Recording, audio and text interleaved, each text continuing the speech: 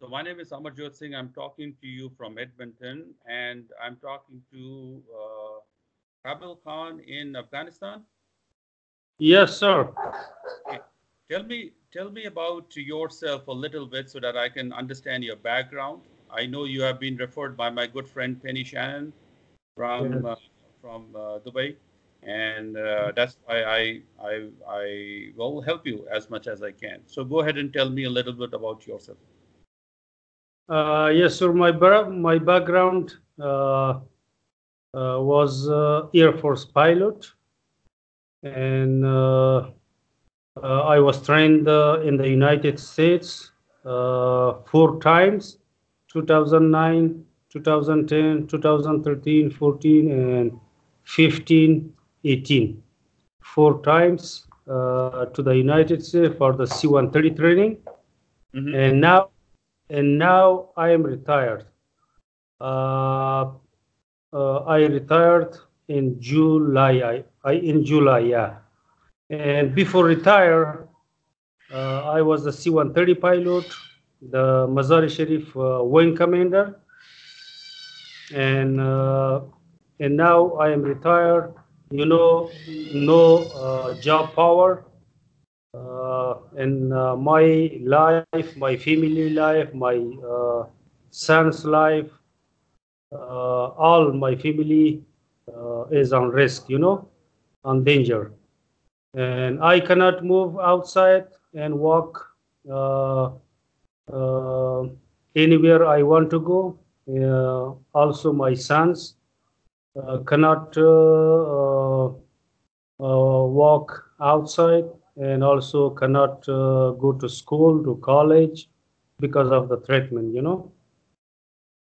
Yeah. And I talked with my uh, teacher, Mrs. Penny, and she told me that I should contact with you to do the paperwork, all the process, and to get out of Afghanistan with my family.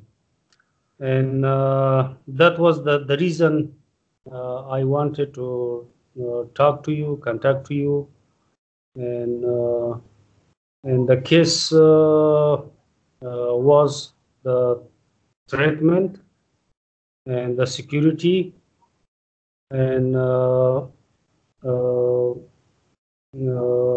just uh, the situation of Afghanistan, and that was the reason I wanted uh, to immigrate from here to Canada. I have to ask you some questions and then you can tell me the answers. Do you have the pilot license valid still or it is expired?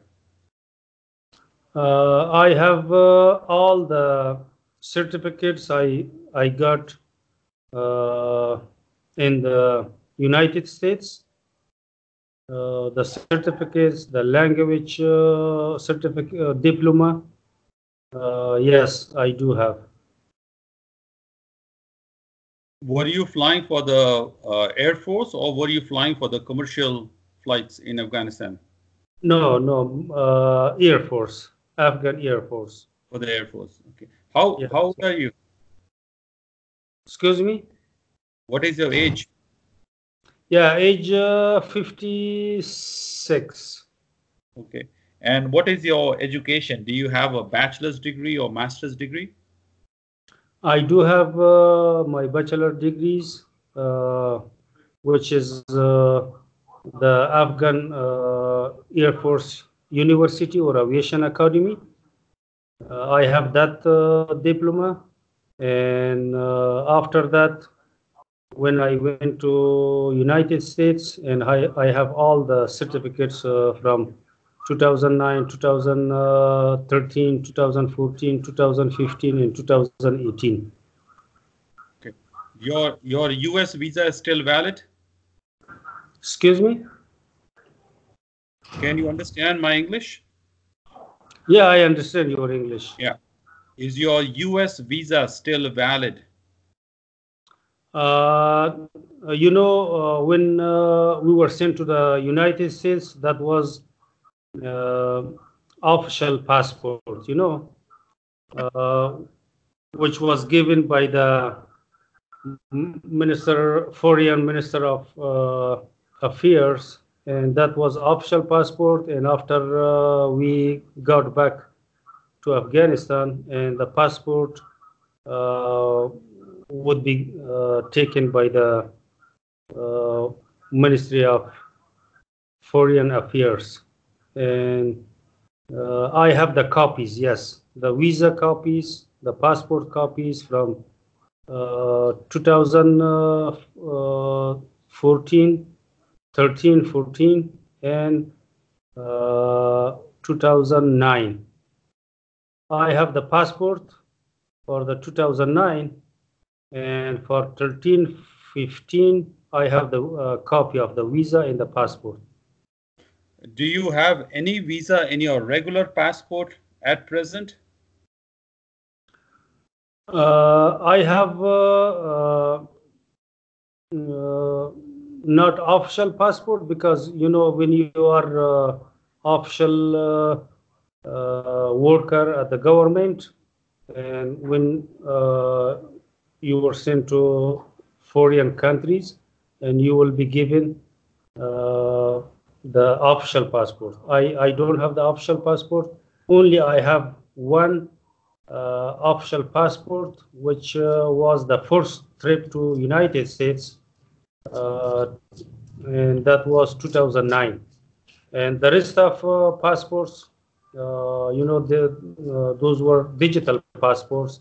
And whenever we got back home, and the passport would be taken back to the Ministry of Foreign Affairs, and I have the copies, You are, all copies.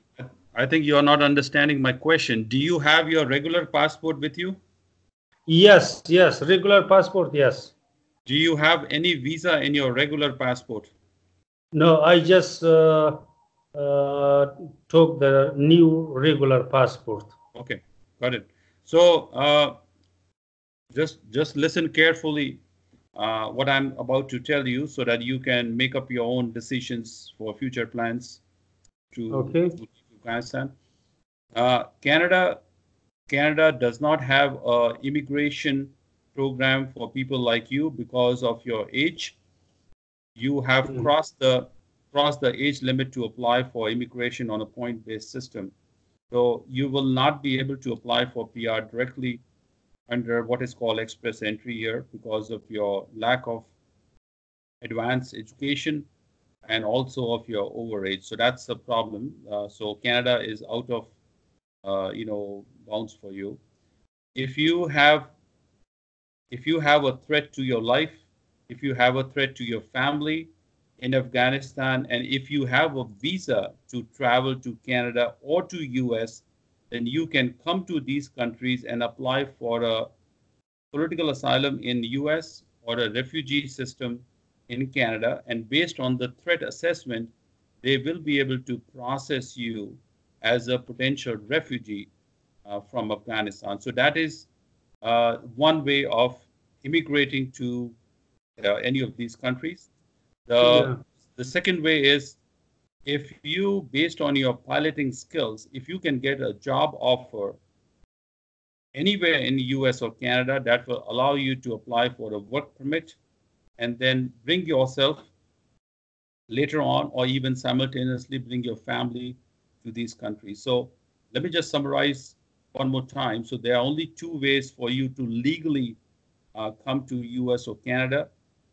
Either you have a job offer from any employer in US and Canada that will help you get the work permit in any of these countries, enabling you to bring your family, or you have your visa, a traveling visa, a visitor visa to either Canada or US independently, that means on your own. And then once you come to these countries, when you come to the airport, or you can do it at the airport, or you can do it even later on, you can apply for political asylum or a refugee determination in Canada, and then they will be able to determine if the threat is credible. They make their own determination. It's called refugee status determination. And then they will be able to say yes or no that you can live permanently with immigration in that country. So these are the only two ways. There are no other magic solutions for you in your situation. Have you understood what I said? Yeah, I got all your points. Okay. And What uh, questions do you have for me? what is the age line for immigrants? Well, in Canada, the point system gives you points based on your age, education, experience, and English language, and those things. But points max out uh, at the age which is less than 35, and you are 20 years late.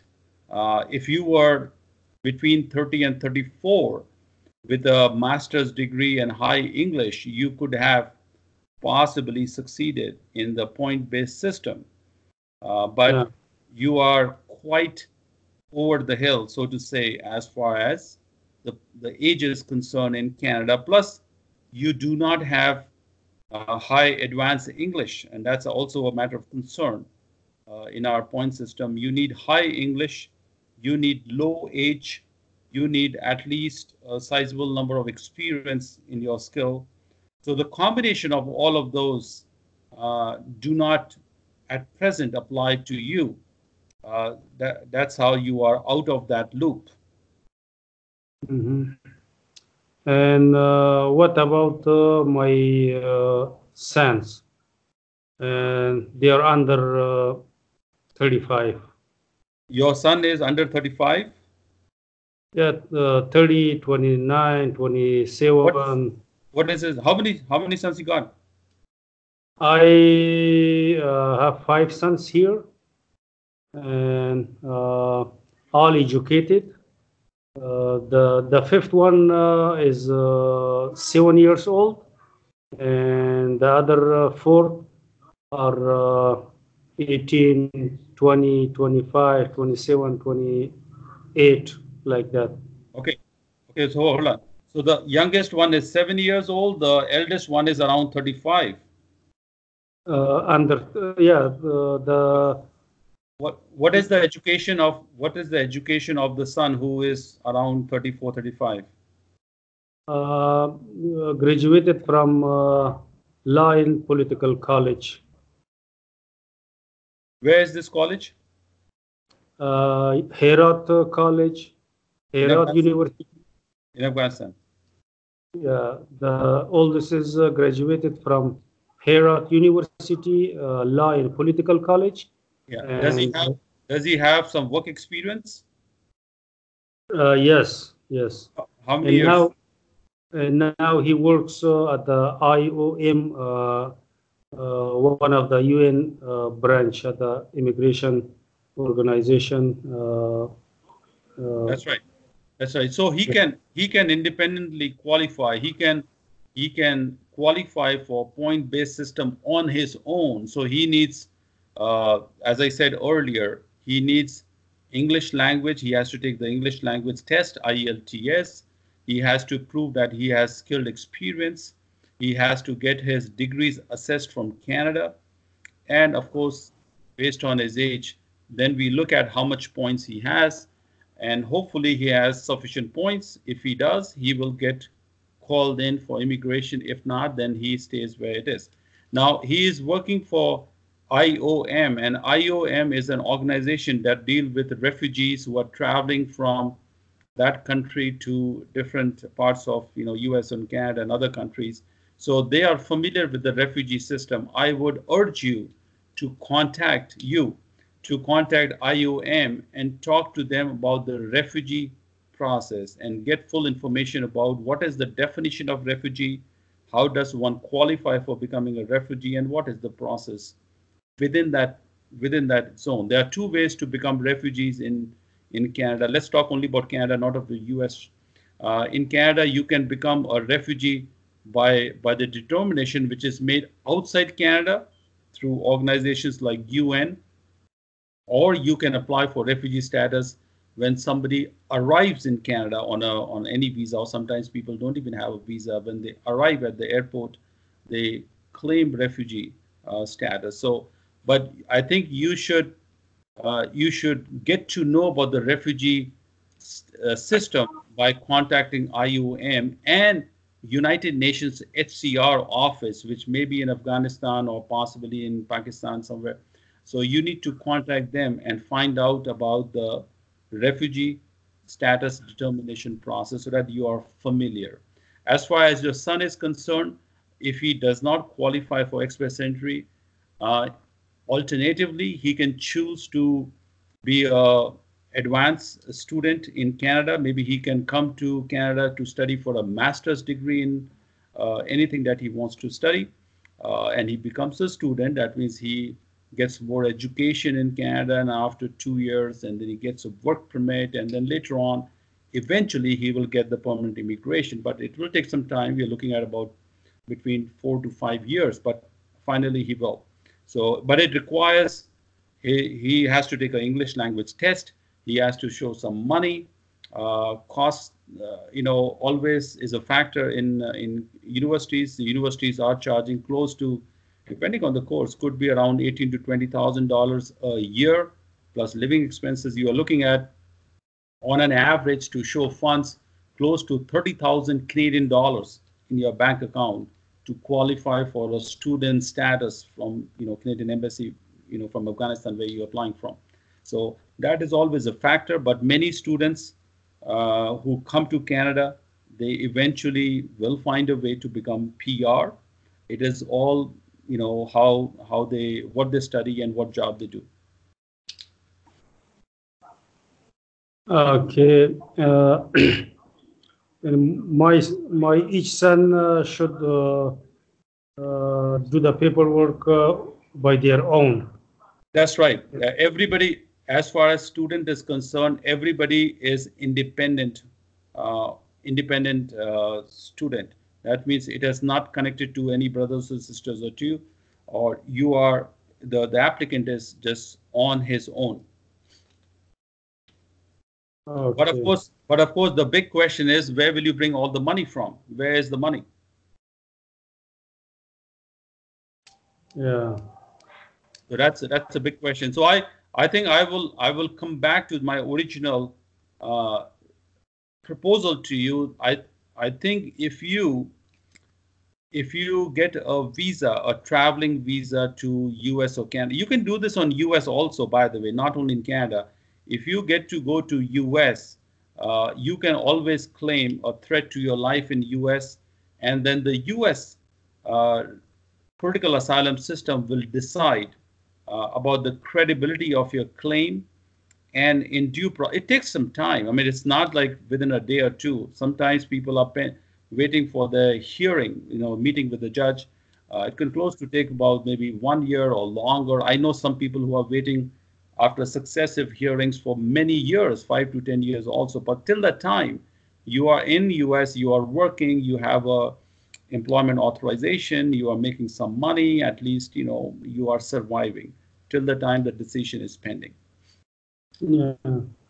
And I had those chances 4 times when I was sent to the United States. But you know that 4 times I was sent for official training, and I had not wanted to use those chances because That's I fine. was official. Yeah. That's okay. That's okay. You should not. That's fine. I congratulate you on not, uh, you know, possibly had to abuse that official trip, because you were sent on a training, you were sent on an official assignment. So I think that's a good step. But now on your regular passport, you need a US visa to travel to US. Maybe you are going there to meet somebody or to conduct some personal, whatever you want to do. But you need a official, not say official, but you need a visa in your passport to travel to this country. And later on, when you reach US, you can decide. You should talk when you go to US. You should meet some U.S. immigration lawyers in that city, and then you can discuss your claim with him first, because there are many lawyers there to grab your money, and whether your claim is substantial or not, possibly use some frivolous reasons to find a reason to apply, and then just waste your time. But if you're if you have sufficient evidence that people are trying to kill you in Afghanistan, your life is under threat, and people are just not making your life, government and the other law enforcement in Afghanistan is not protecting you, uh, and if you have evidence, if you can prove it, then it is very likely good chance for them to give you permanent immigration in US, leading to green card for you and your dependent family. That means in US it is less than 21. So 21, single and unmarried, less than 21, all family members, including your wife, will become green card holders in time. Okay. Yeah. And if one of the family members is already in the United States or some friends in Canada, uh, can they send us invitation Oh yeah, people? oh yeah. Who's in US? Who's your family relative or member in who can send you invitation? Yeah, he can send us Who invitation. who is that person? Yeah, my oldest son is in the United States. Oldest son. Uh, Okay. yeah, my So first son. Yeah. the the fourth son is in US. Okay, and what is his status there? Does he have green card? He just got his citizenship. How did he get his citizenship? He was translator with the Oh, United States military gotcha. here in Afghanistan, Got and yeah, and So after he got it through special provisions for people who have helped the U.S. Forces. yeah, So yeah, ask him to send you an invitation or something. Maybe he can send you a affidavit of sponsorship or support. So at least you have a reason to go and visit your son. And later on, when you visit there, if they give you the visa, they will likely give you visa for, let's say, 10 years multiple or 5 years multiple, and typically you get a stay for 6 months entry at the U.S. airport. Once you go there, do not be hasty in applying for political asylum. I think you should go there first and meet a lot of people, spend about a month or two, and then understand the the political asylum system as it's called in U.S. And before you do even asylum application, I think you should talk to some employers in US. Maybe somebody is willing to give you a job based on your pilot skills and your military experience, or some other things that you can do. If somebody is able to offer you a job, then there's no need to even apply for refugees system, and maybe they can sponsor you for not an H-1B visa, but like something like a H-2B visa for you, and that will help you out at least in the short term. yeah. And what about if someone uh, is eager to get married with, and can she take us from here to the United States or Oh, Canada? wait a second. You are already married. Yeah, So where's this marriage question coming from? Marriage for what? Marriage for whom? yeah. I'm sorry, I could You not know, many understand. people. Yeah, many people when they wanted to get out of Afghanistan and go to the United States or Canada, and they got married with one of U.S. lady, and then she uh, sent visa for them, Okay, wait, and wait, then wait, wait, just a minute. Wait. So you are already married right now. You have a wife in Afghanistan? yes, If you already have a wife in Afghanistan, how can you marry twice? You cannot. Marriage is all for people who are eligible to marry. People who are already married cannot marry twice at the same time. This is called polygamy or bigamy. So that is not allowed. Second, all marriages done with the purpose of just for immigration itself are, of course, are illegal as far as immigration is concerned. And don't Mm-hmm. forget that you will be investigated, you will be interviewed. If the visa officers discover that your marriage is made just for the intention of getting a green card, then Mm-hmm. they will very likely refuse your application, and then you are back to zero. So I would not recommend that you do that. You are already married. I think stay out of it. People who are not married, like your son possibly, who's with you in Afghanistan, if they find a genuine spouse, somebody with a genuine relationship, not just for the green card itself, but for Yeah. genuine relationship. Yes, that's a family sponsorship. Yeah, sure, you can exercise that option. Yeah. Then the only option is my son to send me to sponsor me or to send me That's invitation. that's right. Yeah. That's and then you go and I think I strongly urge you first before you take any hasty step of anything. I think you should go to US and then check things out for let's say a month or two. Talk to employers and talk to different immigration lawyers about the asylum system, and then understand. Meet other people. Meet other Afghani people who came before you and they applied for asylum. Find out what has been the treatment to their case, what questions were asked to them, whether they have been successful or not, whether they have been refused or not. I think then you make up your mind. Yeah. And and recently, one of my friends who was a pilot, and he was sent to the United States for commercial training to Okay. get to get a pilot license, commercial license, Yeah. and and then he skipped to Canada, and he spent 3 years in Canada, and after 3 years, his family, all his family was approved, and he just came back to Afghanistan a month ago and took all his family went Yeah. to So to so we don't Canada. here. Let me give you my response to this situation. All right. So we don't know the criteria. We don't know the factor he used. Very likely that maybe he also applied for refugee in Canada. It is very possible. Then he was determined to be credible, and his claim was found to be acceptable to the Canadian immigration system. And when he got the refugee, then the whole family could come here. So that is a possibility. I'm not saying that that is not available to you, but to be able to do that, you need to actually be in Canada.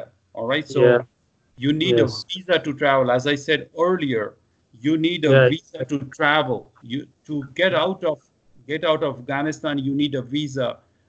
Whether it's a US visa or Canada visa, you decide which one is easier for you. So you need a Yeah. visa to fly out. Yeah. First, I should get to Canada or to the United States, and then I can offer for my family, Yeah. and then after the process is done, Let me and let me ask you let me ask you something else. mm-hmm.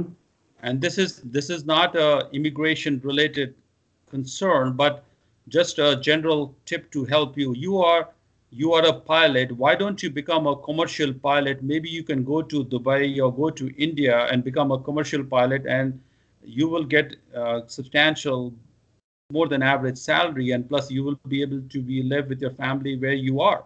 So why don't you become a pilot in your country, maybe in where you are? I have military pilot documents, Okay. certificate, diplomas, and the commercial, to be the commercial pilot, they need commercial license, you Oh, know. that is what I'm saying, that you should go to any commercial flight school Go to yeah, any country, go to America, go to Australia, go to Canada, go to Europe, go to any commercial flying school and become uh, a student and complete your lessons. And maybe in the span of 3 months, 4 months, 6 months, I do not know how many months, in a reasonable span, you will become a commercial pilot. And when you yeah, become a commercial pilot, you will be able to work for any airline anywhere in the world. And plus, you will be able to have a salary and support your family and children instead of running around from US to Canada or Canada to US and applying for, different miscellaneous jobs and working minimum wage. I think it is a better sense to become a commercial flying pilot where you are and then yeah. be able to get the salary and become established. What do you think? It needs 65 to $70,000 I know, uh, I know. to get. But your son is a US citizen. Maybe he can help you out financially. It is just a matter of few months. Eventually, when you become a pilot, you will be able to recoup that loan and give it back to him. Yeah, yeah, Why do you want to waste your experience? You have some quite precious experience of flying, and especially in the U.S. Army. Why not put this experience to advantage and become a commercial pilot? Maybe in you should. I think because of your history in U.S., maybe you should go to Florida or some other place in U.S. and take lessons in commercial flying, and they will happily give you the study visa because you already prove your history with them. yeah. Just uh,